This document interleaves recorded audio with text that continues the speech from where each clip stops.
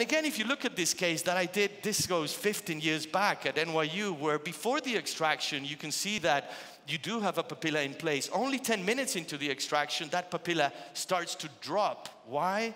We don't have that periodontal ligament any longer. That crown is not there to maintain it. It starts to drift.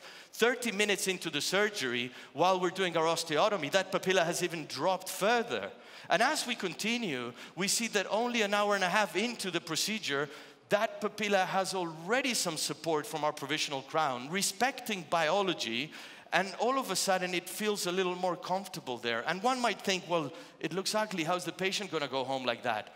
But he has to. We have to accept that so that nature, biology, blood clot formation, that papillary area hopefully will fill in if we allow time and leave that space.